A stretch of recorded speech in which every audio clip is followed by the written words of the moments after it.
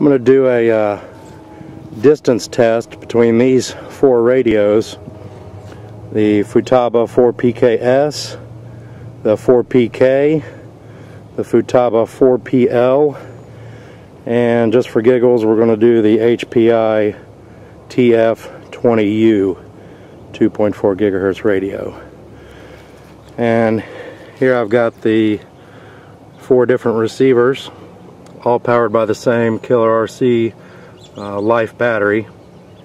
So I'm going to plug this in and turn these on, and you should see the light turn green as I turn each radio on. There's the 4PKS is linked up. The 4PK is now linked up.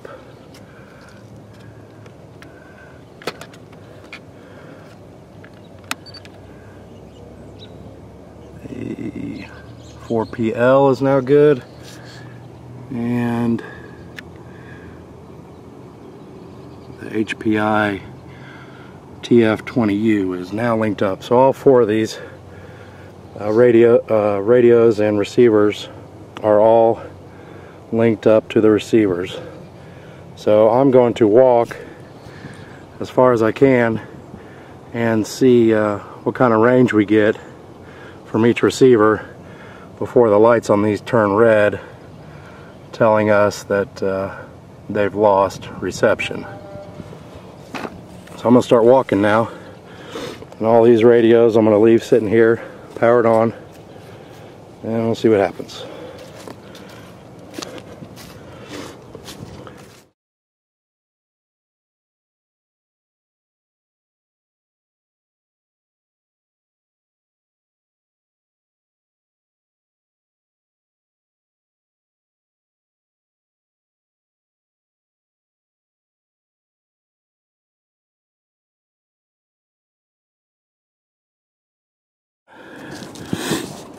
Let's see, just start getting a little flashing,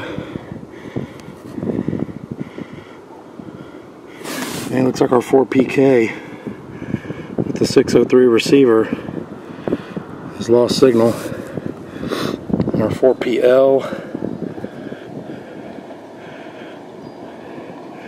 4PL's flashing a little bit.